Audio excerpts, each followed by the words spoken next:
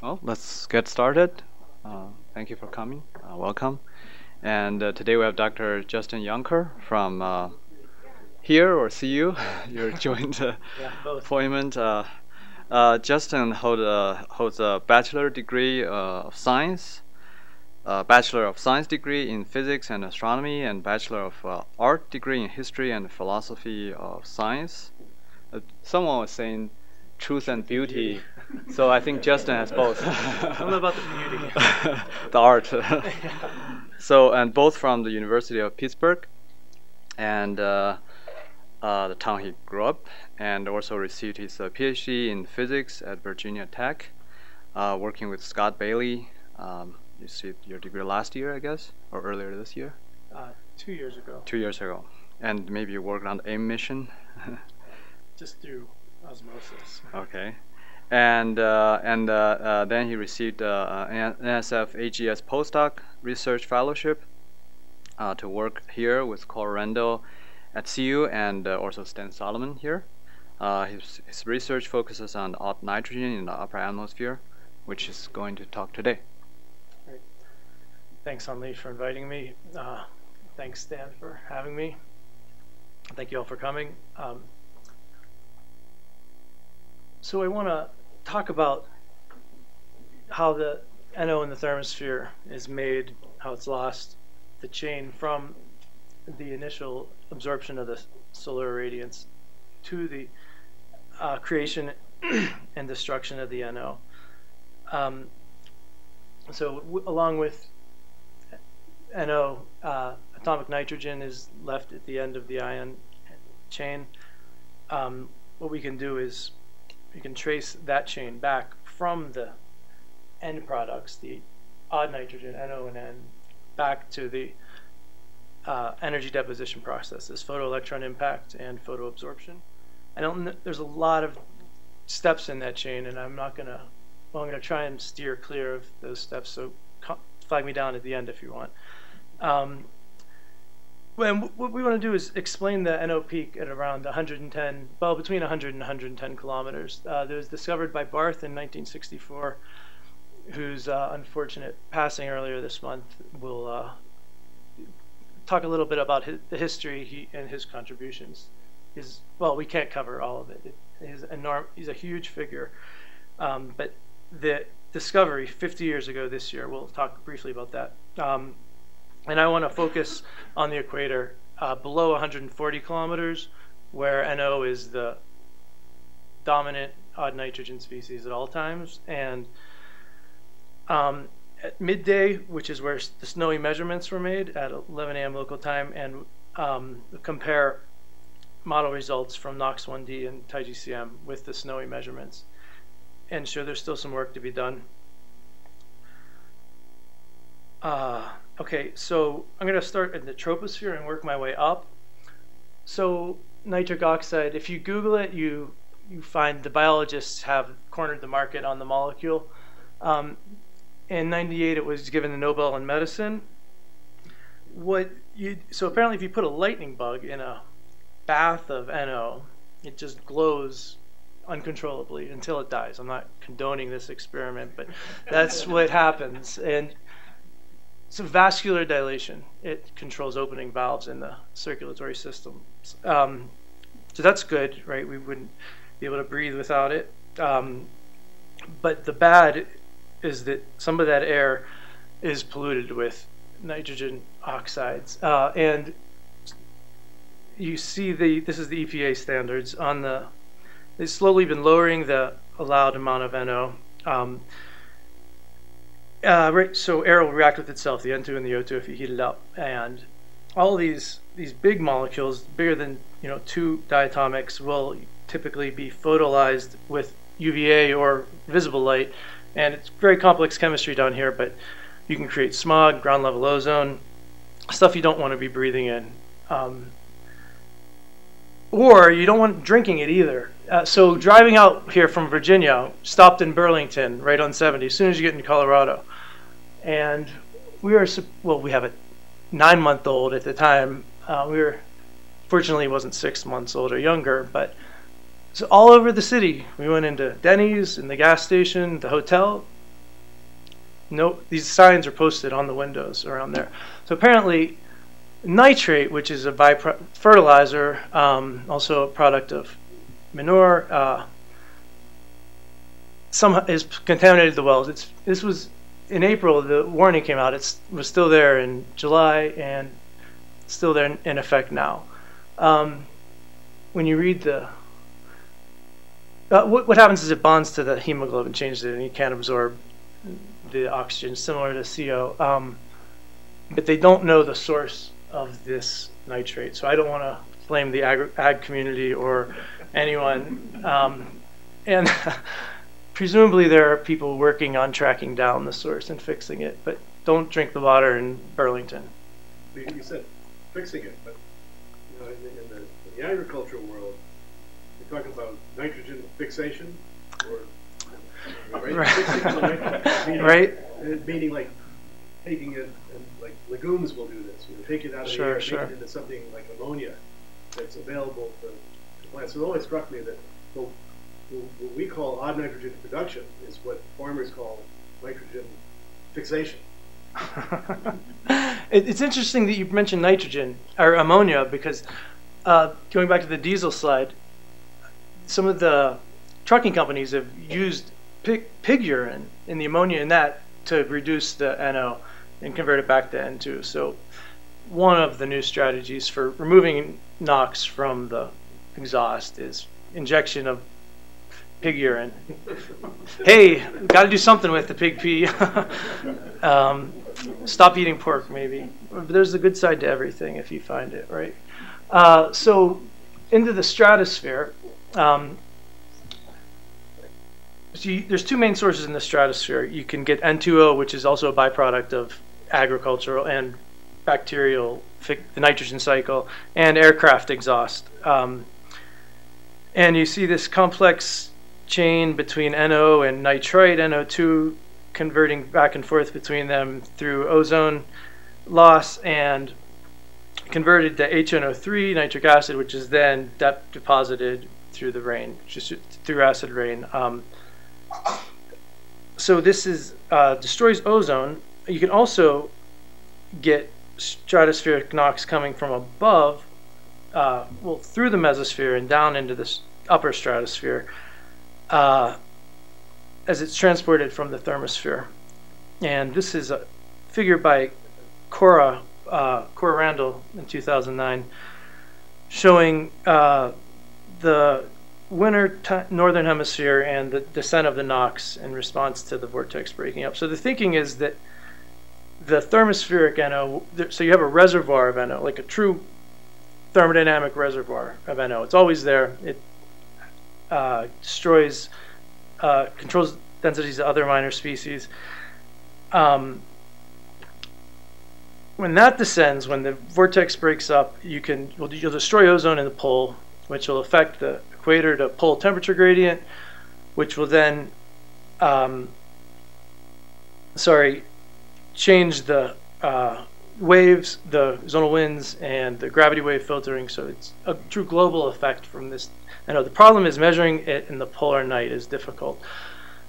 Stellar occultation is the method for this figure here is taken from Cora and Scott's Explorer proposal, and the thinking is to use stellar occultation to measure it. And Scott's going to launch a rocket next year. Proof of concept for stellar occultation. In the thermosphere proper, you have your major species here, and above about 140, you get N Cordillera. So this is it. Sorry, midday equator, and below 140, NO is the primary odd nitrogen species. Above that, it's atomic nitrogen, N Cordillera, ground state. The odd nitrogen's a few orders of magnitude larger than the ionosphere in the E region. A couple of things to point out are that so NO is the only thing with a permanent dipole moment here, so it controls the temperature, radiates at 5.3 microns, which is Saber's tune to measure. I'm not going to talk much about that, but there's some experts in the audience here. Also, I want to point out that right here near the peak, right? So this is why the NO comes down. Well, one of the reasons why, because you have this peak here, right? This is an unstable situation. You shouldn't have a peak up there. It's going to diffuse downwards, but it's slow, typically. But I want to talk about why this peak is there in the first place. And also notice that at this peak, the O and the O2 densities are almost the same. So O to O2 is about equal to 1 at the peak. That'll also be important in explaining why the peak is here in the first place. Okay, so this is the modern view of the thermosphere, right? And there's all kinds of transient minor species, the N2 plus, N plus, O plus down here in the that are produced prolifically but lost even quicker, right? So they don't show up on this.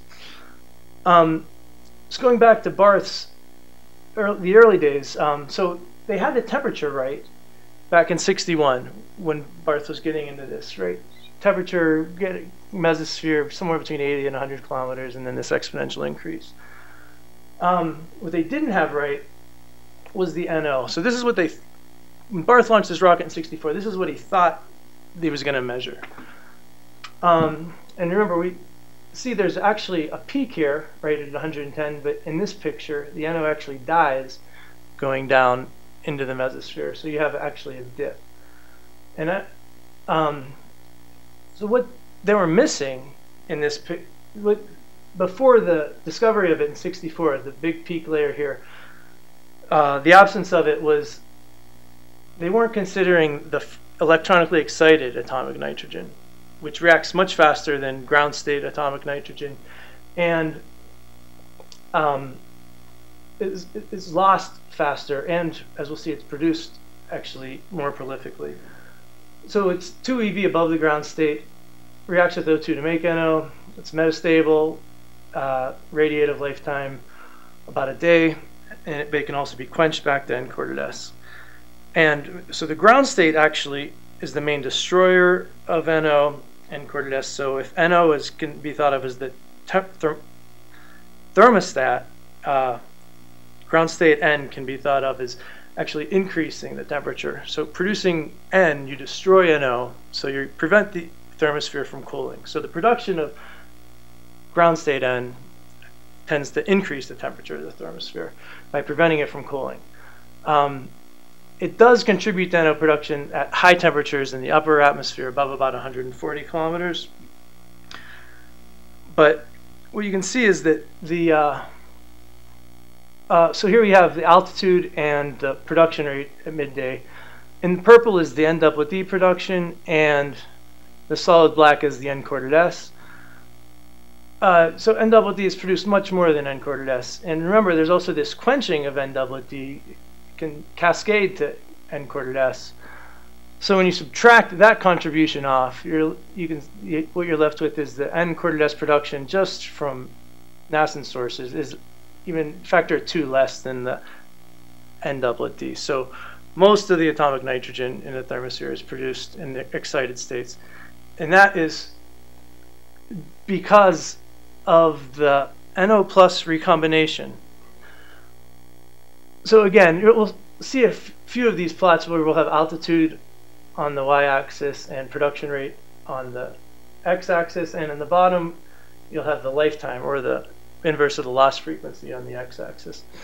What you want to see is that N-double-D is connected to the ion chemistry. NO plus recombines to produce it, whereas the main source of N-quartered S is just above about 120 is the quenching of N-double-D by collisions with O.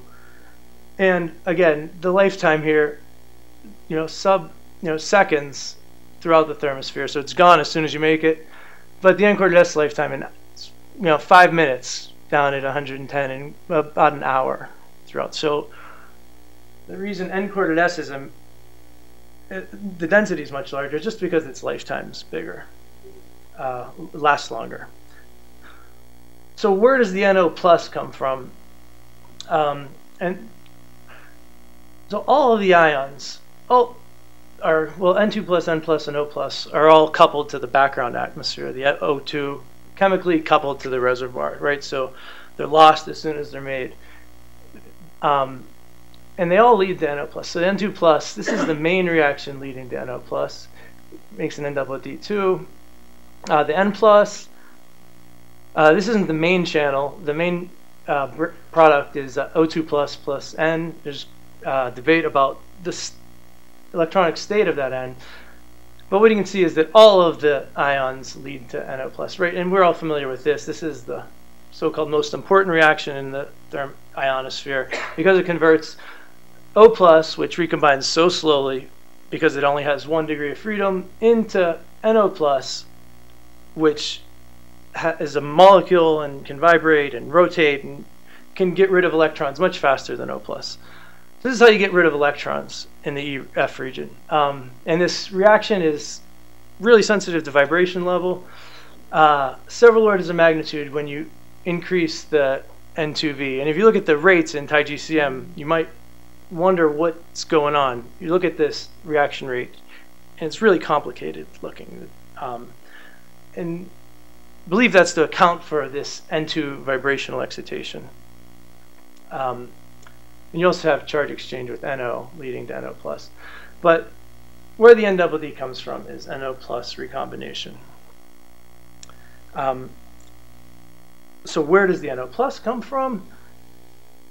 Again, production on top, lifetime on the bottom. So the N2 plus O reaction. And is the main source. And we can. So this is the second excited state of atomic nitrogen, and you can see it's a source of NO+ here, which again, this is a disputed how significant N-double-P produces NO+, but we don't need to get into that. It's not included in many models. It's just treated as N-double-D typically. So the next step is to figure out where the N2+ comes from. But first, I want to just step back and say, where did so Barth was missing the excited atomic nitrogen chemistry. They're also missing the X-rays. There was Hinterrigger had measured the EUV spectrum from helium 30.4 longward in 60, but they really didn't know what the X-rays were like then. And this is from Stan and Leading's paper in 2005. And what you see in the upper left, you have the solar flux, and on the bottom, orange and solar minimum, red and solar maximum, and the cross sections for O2 and N2 up here. And you can see the energy deposited down at the peak is predominantly, so around 110 kilometers. The only irradiance that gets there is the short wavelength X-rays and Lyman beta up at 100 kilometers or nanometers. And this is log power. What we do in the model, or the model I'm going to be talking about, NOx-1D, is we take the typical 37-bin UVAC. Well, I guess it's older than UVAC. You break it up into 37 bins, and this is for low solar activity, and this is for high solar activity. You also have the Hinterrigger spectrum and the time C spectra.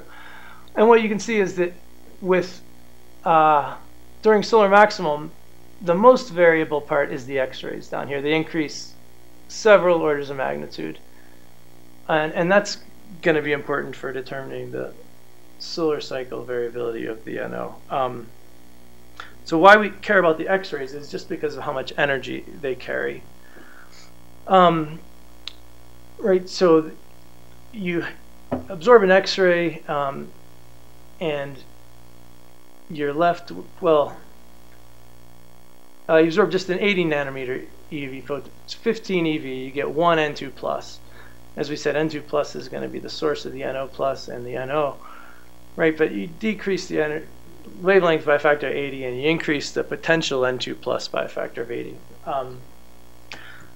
So for each X-ray, right, you can make potentially 80 N2 plus or 160 NO, right? Because N2 can be, 2 N's can be converted to the 2 NOs. Now the N2 production itself, you can see that it's driven by the X-ray. So these are glow photoelectrospectra in the upper left. So you have the flux on the left and the energy on the x-axis.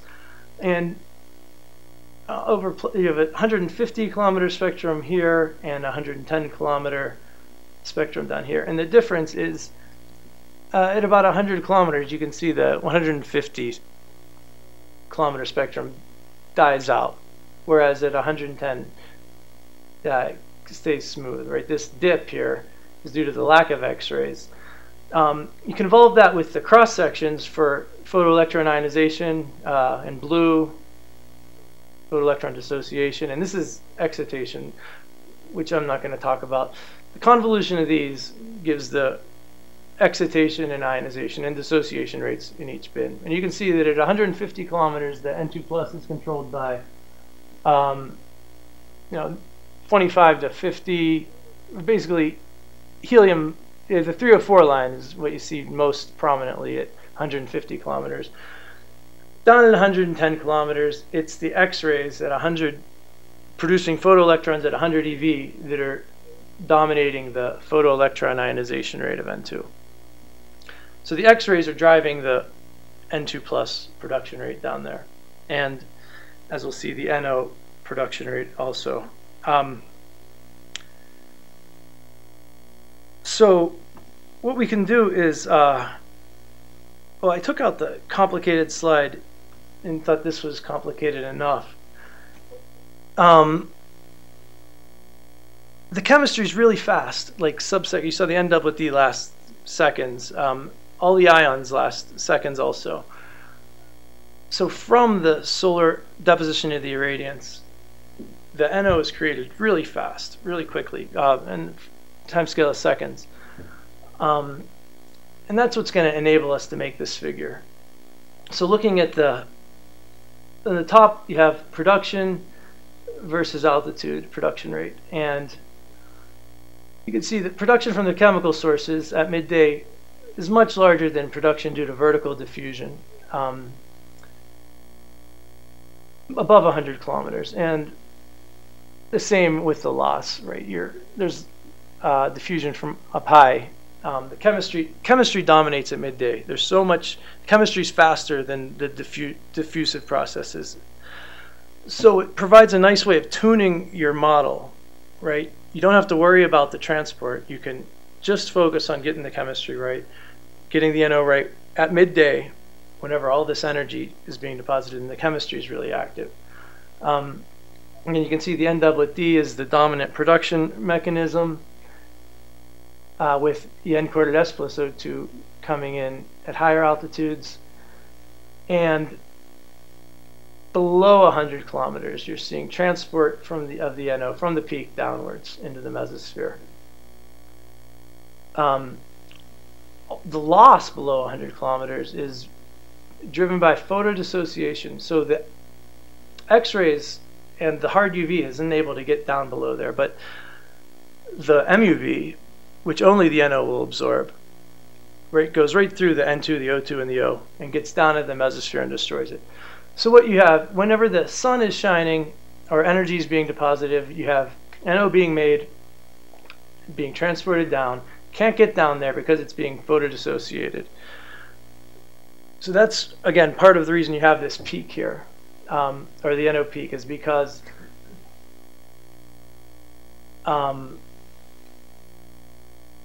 you have a bite out below 100 because the NO that's being transported down there is being destroyed, right? It's trying to fill in this hole, but it can't get there because every time the sun comes up, it destroys it. And again, you can go through some really ugly chemistry and trace all of the production sources. You say, okay, well, how much does the NWD come from NO plus, for example? How much does the NO plus come from N2 plus? How much of the N2 plus comes from photoelectron ionization? And that's how you make this figure here. And you can see that photoelectron ionization of N2 is the dominant source of NO production. And similarly with the loss, you can see that photoelectron dissociation is the dominant destroyer of N. Direct dissociation. So an electron hits the N2, splits it up into two atoms.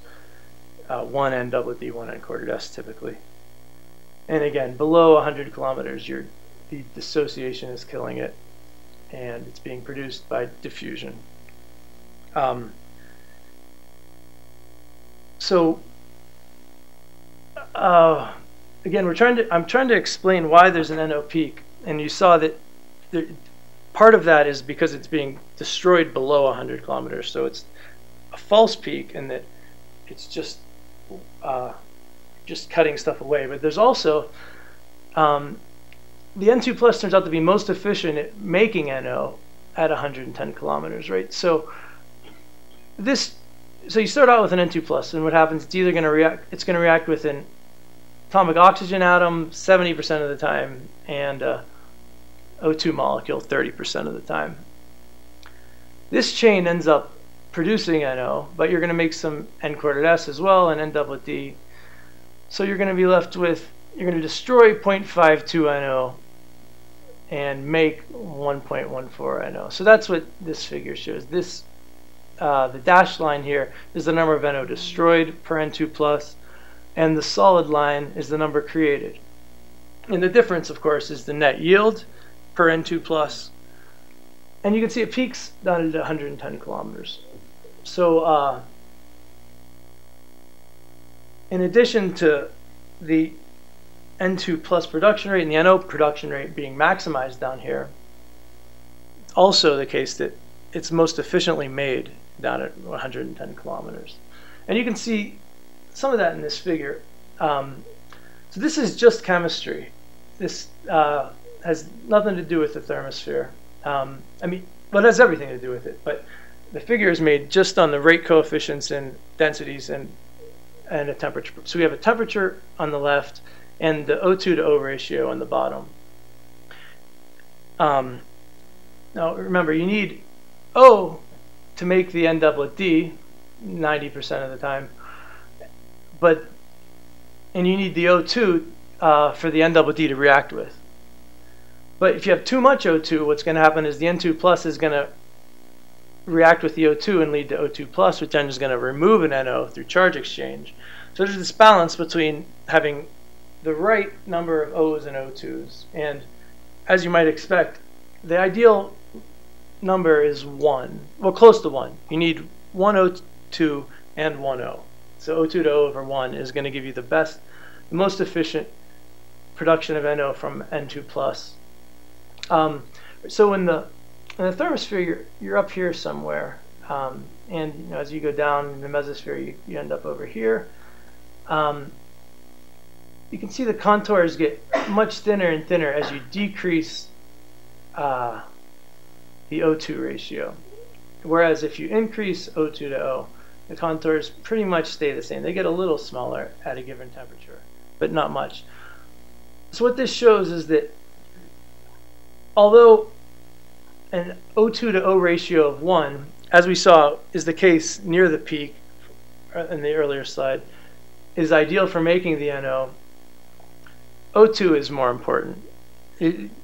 Having a low O2 to O ratio, or a high O to O2 ratio, is, having a high O to O2 ratio is less efficient. The thermosphere is less efficient at creating NO from N2 plus,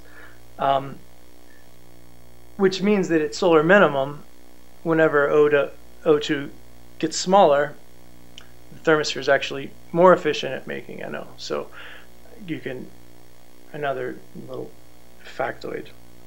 So, okay, I think we've explained the peak. We have O to O2 is 1, the N2 plus production is maximized, the efficiency is maximized there, and you have this bite out below 100. That's why you have a peak NO at 110 kilometers. So I want to actually look at the NO data and see if we can recover it with the model for the rest of the time.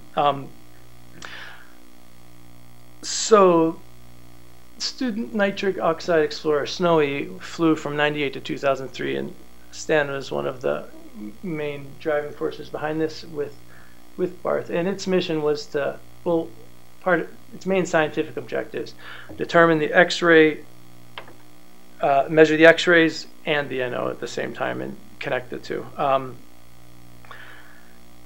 What it did was measure the resonance fluorescence off the molecule, so it only could measure in the sun, and which this figure is kind of bad for that, because even though a lot of NO is being made, it's not really able to measure it in the night.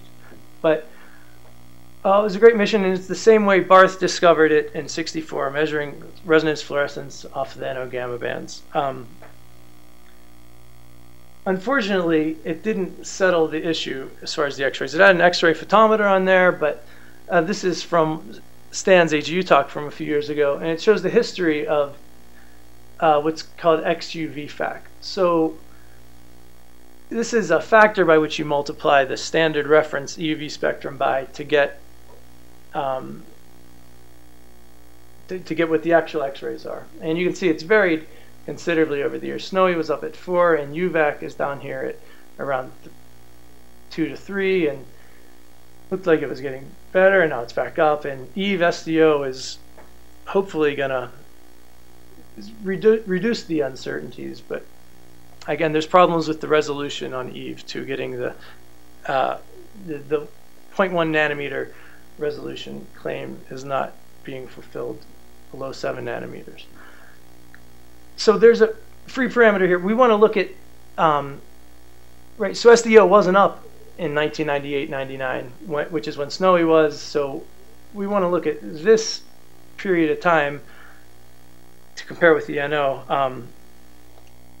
Okay, and sorry, you can see that the X-rays, so this is standard UVAC.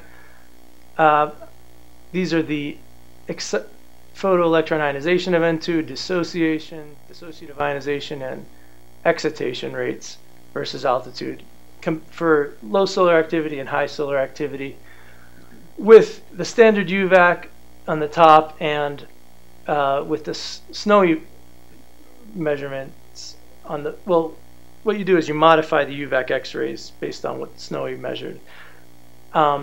Increase them, and you can see that it's about 20% effect at 150 kilometers where little deposition occurs, but it's much larger, closer to 50% down at 110 kilometers where the X-rays are deposited. So there's a big uncertainty with the actual basic driver of the model, but there's also uncertainties with the chemistry, and so these are the 4 principal NO reactions, N doublet D plus O2, quenching of N doublet D, the cannibalistic reaction between the odd nitrogen and the temperature, very temperature sensitive ground state with O2 reaction.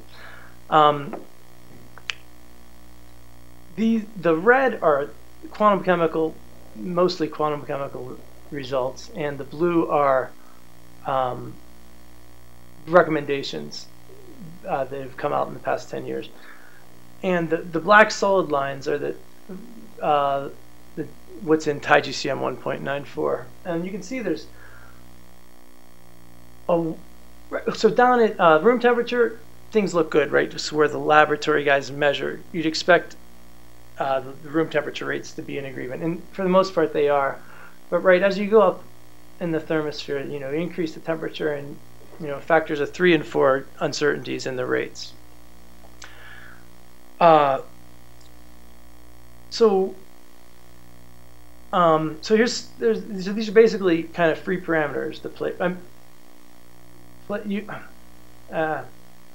We can choose which one of these. We're turning the knobs, tuning the models. These are the main knobs we want to turn.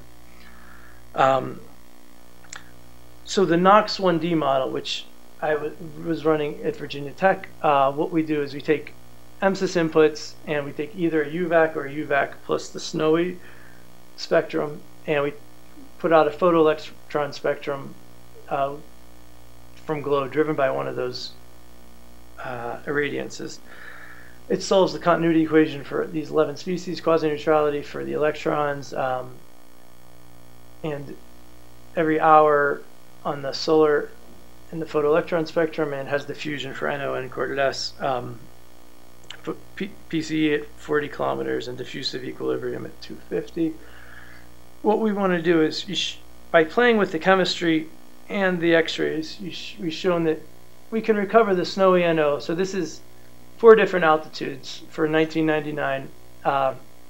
NO density on the left, and time or day of the year on the bottom, And remember, it was measuring at 11 a.m.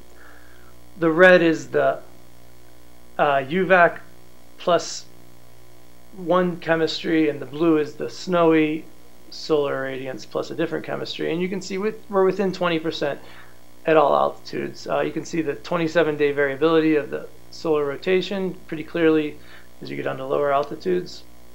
And when you look at an altitude versus time plots, same thing. Just sample days throughout the year, comparing the two.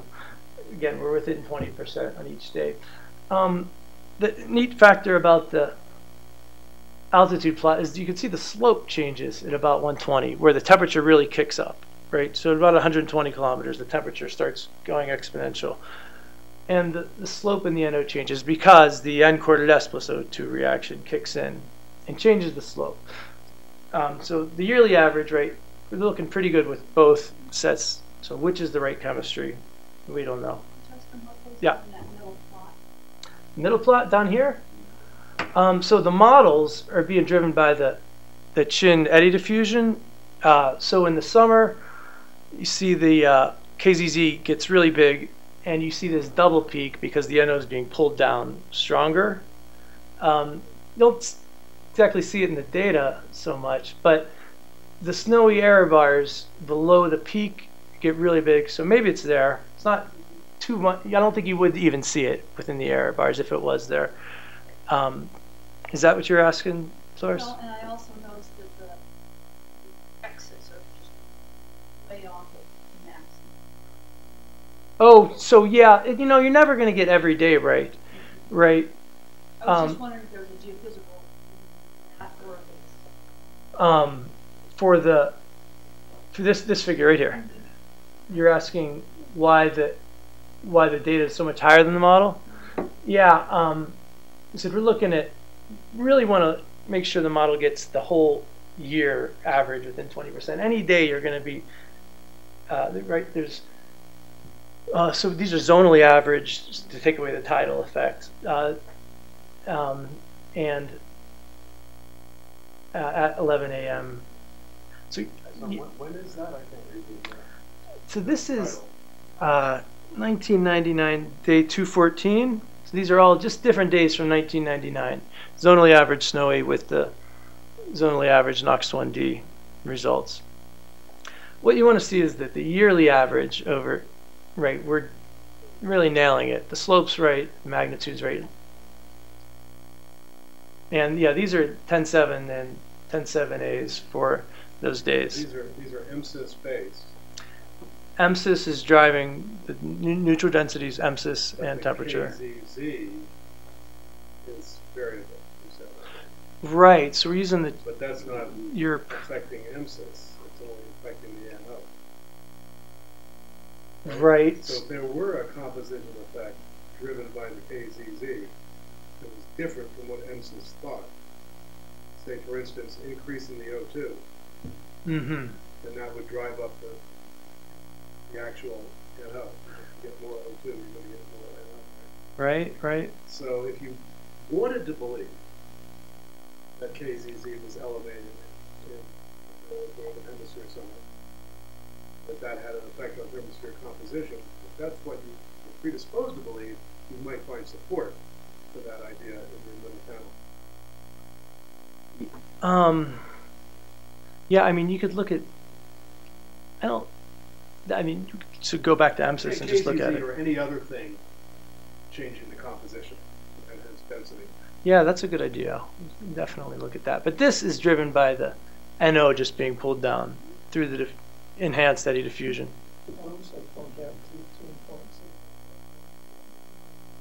Yeah. Oh. Wow, yeah.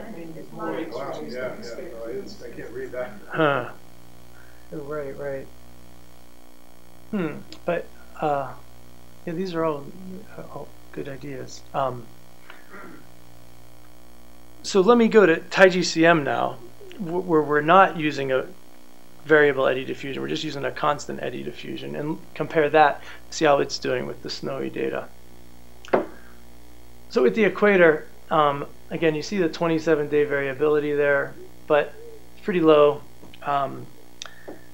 It's doing, in general, it's doing much better at higher altitudes. As you go up in altitude, the agreement gets better. And looking at a similar plot, so this is at the equator for, again, just days sampled throughout the year, and the yearly mean down at the bottom. The slope isn't right. It's an agreement up top where the NO is in photochemical equilibrium. But the reason it's getting the slope right at the top is because it's so big at the bottom. Right? It's just dying and just connecting with the top. So the thinking is we can, play with the chemistry and maybe improve this. But what we don't want to do is break the agreement at mid-latitude. So this is at -30, and you can see. So Dan has shown in his GNOME paper that the three main orthogonal functions determining the NO are the geophysical, or the geomagnetic drivers, the solar drivers, and basically the length of the day, the solar zenith angle. So that's what's giving you the U-shaped here. In the summer, mid-latitudes, the NO is getting lower, and then, I'm sorry, in the winter, the NO is getting lower because the solar zenith angle is lower, or larger. But it's doing pretty good, I think, TiGCM at -30. I mean, it's getting the seasonality right, and you're seeing the geomagnetic KP driving. It's getting the events right pretty good too. And the same with, 30 north. Again, you see just the opposite effect, right? In the summer, solar zenith angles small, you get more NO, and again, you're getting the events right, and for climatology, it's not bad. Going up to even higher latitudes. So I'm sorry, the X's are the snowy data, and the black is the model, and this is for 1999. Similar trends. You see the U shape again in the southern hemisphere, and tracking pretty well. But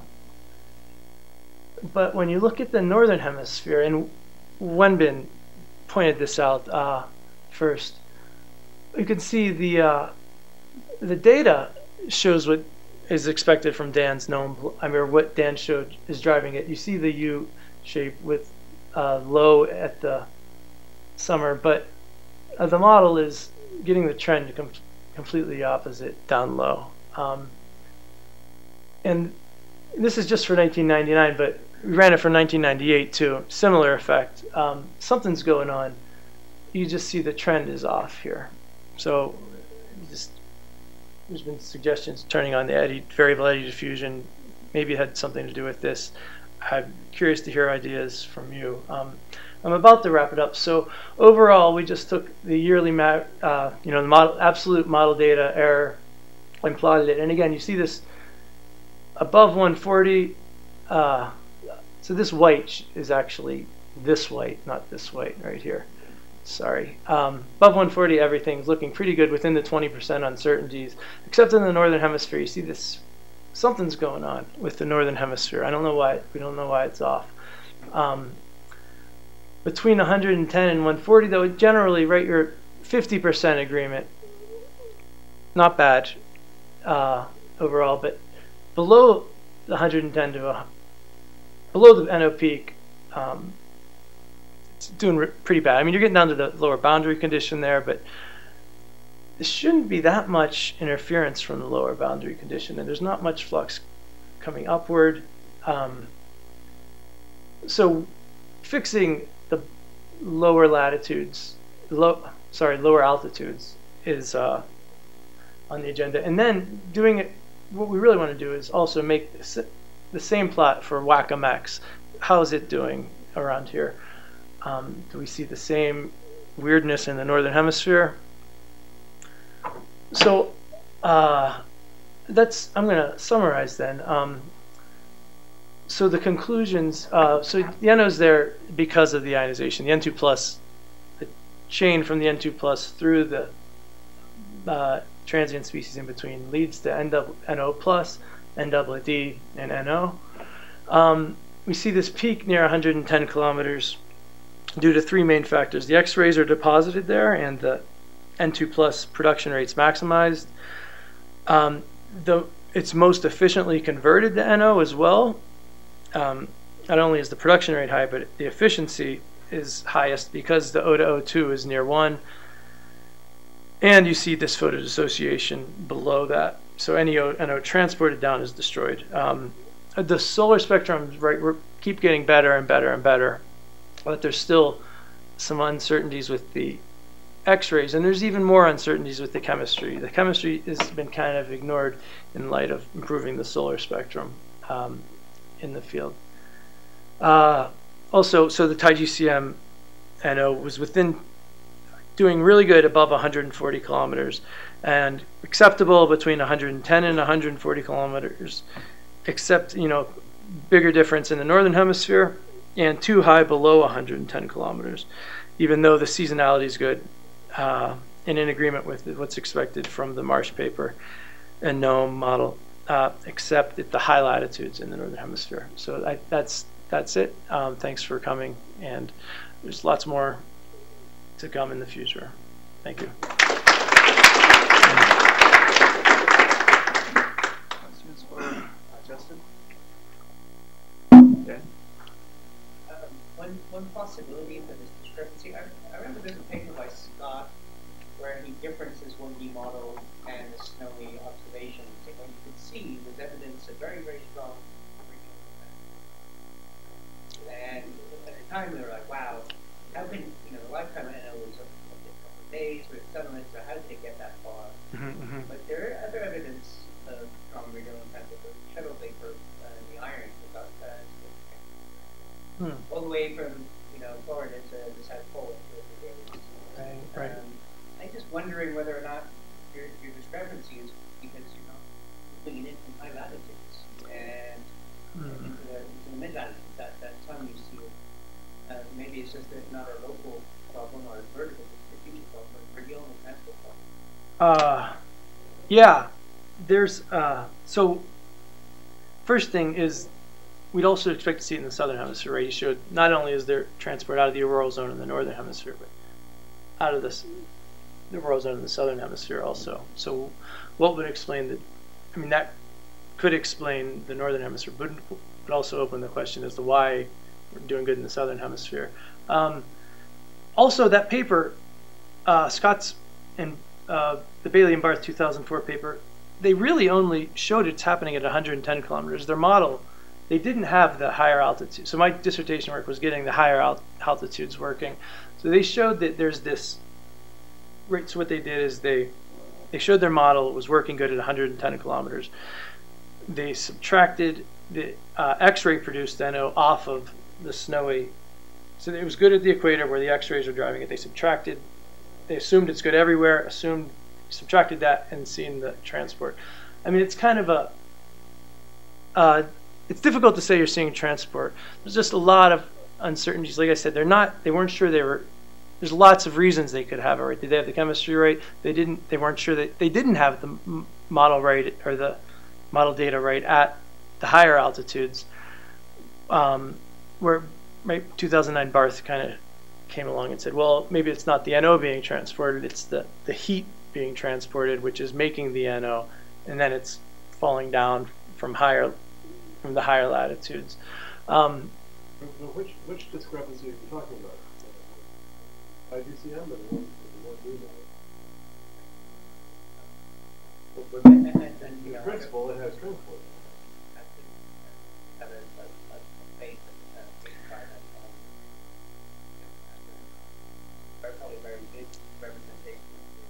Why don't you go back a slide to show that chronologically? Okay, so you see that stuff at the bottom at 100 kilometers. This is likely some kind of tidal thing going on because clearly the TIGCM is not going to do a good job with tides going boundary. And tidal features are very salient below latitude snowy data once you get down to 100 kilometers. So I think that's pretty that's pretty. That's kind of expected that you would see that. This thing at 125 kilometers with that big northern hemisphere problem. I don't know. Yeah. It's transported the models. But we've already known that the models can't produce have a very, very strong wind shears.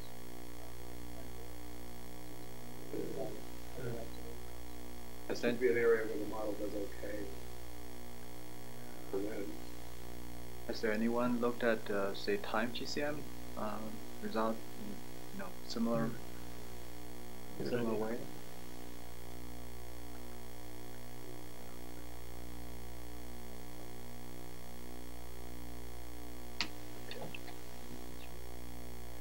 Actually, I was thinking of the discrepancy you mentioned earlier in the northern hemisphere. I thought maybe I got the sign wrong. I thought the U shape was for winter time, and if anything, it seems that it's the observation was kind of abnormal, right? but it is. I know, but it's the theorist speaking. It's not like a. The model wants to put a bunch of nitric oxide in the northern hemisphere polar region in the summer. In the summer, right? Middle of the year, yes. Northern hemisphere summer. It wants to put a bunch of nitric oxide there at the lower altitude.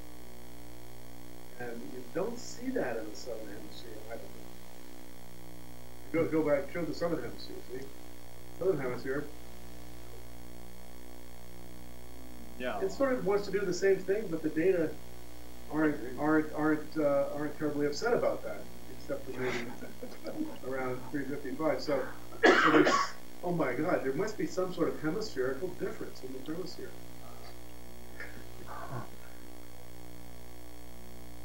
And also, how do they treat the lower boundary condition in time GCM for NO2? Does it assume equilibrium, some kind of equilibrium, or?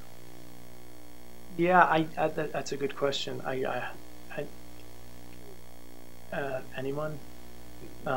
Is there like a false accumulation, or could there be a possibility of that because it's so big? Well, no, it is 107, right? This is a couple scale heights above the lower boundary. The lower boundary condition for NO with minor species solver. Probably fluid chemical equilibrium. Yeah. Chemical equilibrium condition at 97 kilometers. I don't think that's going to change much. This is all. This is mostly fast chemistry daytime stuff. Of course, there's a transport term in there, but I don't think that's driving the bus. I think composition is driving the bus. I would suggest taking a look at Mexico back into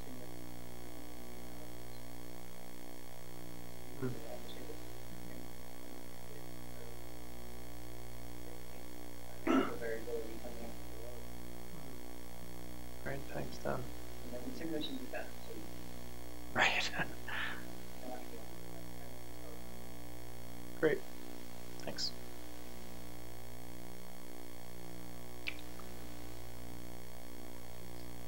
Thank you again, Justin. Thank you. Thanks.